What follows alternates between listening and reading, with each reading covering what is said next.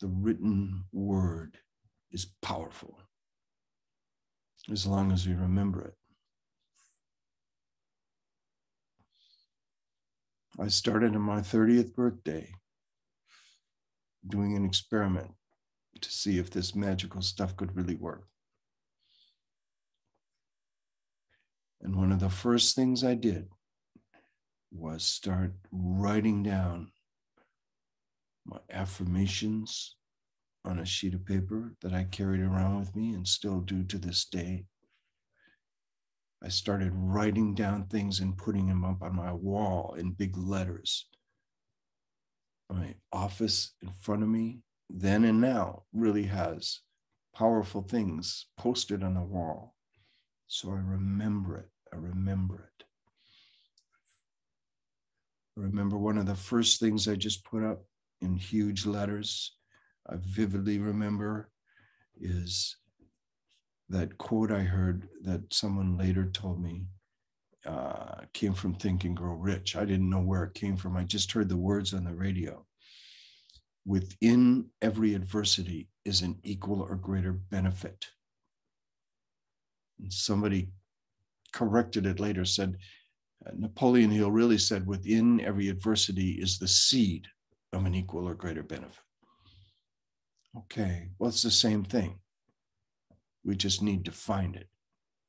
But I had that in big letters. Within every adversity is an equal or greater benefit.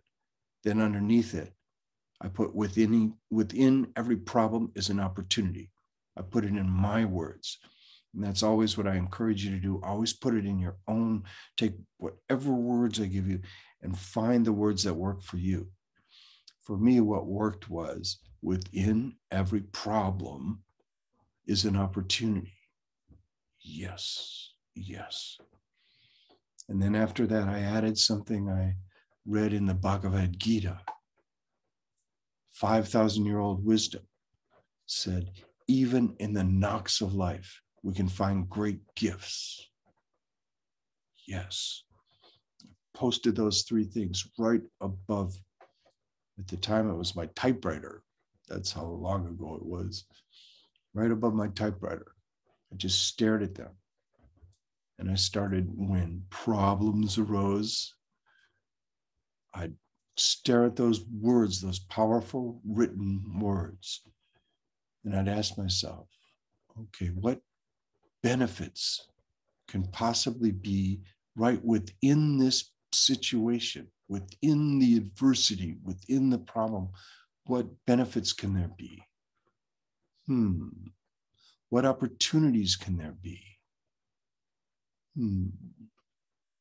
What gifts? Even in the knocks of life, we find great gifts. What gifts? And I started asking myself those questions, and it is amazing. You ask those questions, you start to get answers. Ask and you shall receive.